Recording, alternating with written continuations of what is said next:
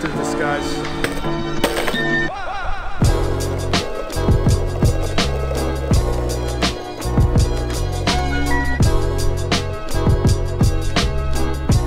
Hey guys, it's Salem and welcome to assignment number 1. Today's assignment, losing focus. A lot of people talk about how getting their shots in focus is mandatory.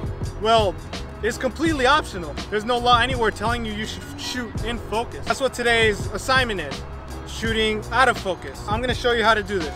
So in order for us to get started, let's get your camera. So what you want to do first is set it to manual mode. There's like a little knob on top of the camera. It should have a little M on it.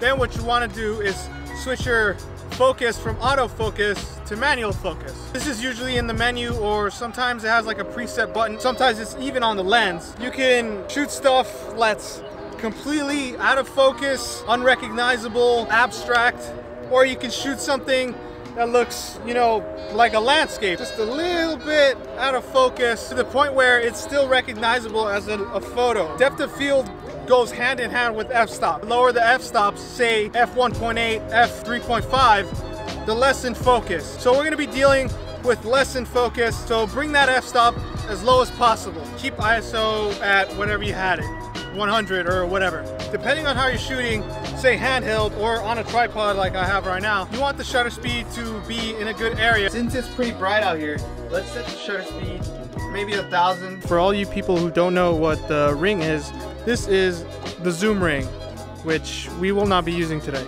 unless you want to, of course. This is the focus ring that you need to use. It's always the front one, not the back one. So what I want you to do is turn that focus ring to left and or right, experiment a little. There's less in focus. You still sort of know what's going on there, and that's what we're looking for today.